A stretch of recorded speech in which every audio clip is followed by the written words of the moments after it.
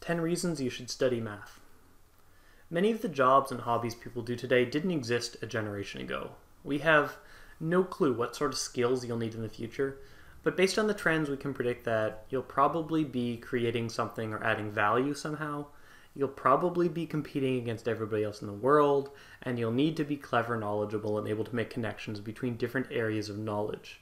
Imagine you're packing for some sort of crazy surprise adventure. What do you bring with you? Effective tools, like a cell phone, a knife, or a cup. School is how you pack for a crazy surprise life, and math is one of the most powerful tools you can get your hands on. Of all the different systems of knowledge we humans have, math is the only one that has exact universal answers. That's why we use numbers for money. If I pay $5 for something that costs $4.90, I get 10 cents back. Nobody disputes that. It's capital T true.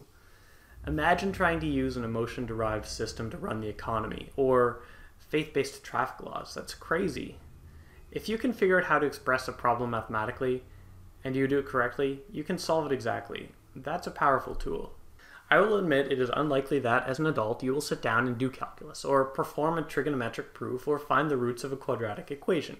Part of the reason we do these things, though, is to force you to practice, internalize, and perfect the more basic stuff. Understanding the behaviors of functions, working with signs, and solving algebraic formulas. Because these basic skills are the sorts of things you should be able to use. You should be able to draw the inevitable conclusion whenever you see exponential growth, such as in a banking scam. I use the sign a lot when I'm out hiking to figure out the distances to things. And the next time you're dealing with numbers and can't quite figure it out, write the problem with variables like x and y. It really helps. Now, if you're lucky, your math course has a unit on formal logic. If not, you're getting these lessons only indirectly. The ability to disassemble, interpret, and create solid logical arguments is probably the most powerful skill you can have when it comes to persuading other people. Humans are not quite rational animals, so it's not surprising that many people find syllogisms confusing. But this sort of logic underlies all our thoughts, beliefs, and choices. Studying math can make you a more rational person, and that's really important. We live in a world that is filling up with numbers. If you haven't heard about big data, you will. Stores are tracking customer purchases and targeting advertising accordingly. The police are automatically tracking Twitter, Facebook, blogs, and everything else for clues about crimes and threats, and anyone with a small business and a web presence is probably using Google Analytics to keep track of their visitors. All this information is mathematical. If you can find patterns, you can increase sales, stop terrorists, or reach new audiences. I think the ability to work with analytics data is going to become mandatory for success in the future. As a citizen of a Western-style democracy, you have, or you will have when you reach the age of majority, a few responsibilities in exchange for the privileges you enjoy. You need to calculate and pay your taxes. Ask an adult if you think that's easy. A second duty is voting. You need to be able to choose intelligently between political options, each of which will probably be abusing statistics in order to swing your vote. Your math literacy is the only line of defense against the election of a terrible government. The third duty is serving on a jury if you're called to do so. The abuse of math in courtrooms is widespread and horrific. Lucia de Burke, an innocent Dutch woman, spent 4 years in prison because the judge in her case believed a set of flawed mathematical arguments. The same thing happened to Sally Clark in the UK. The fact is, our societies are based on the assumption that the populace is mathematically literate.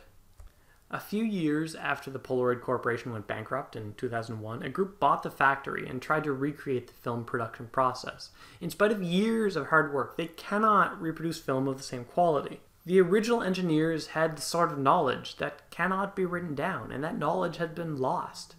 Something similar has happened with NASA's rocket scientists, with rare earth mining, and other industries around the world.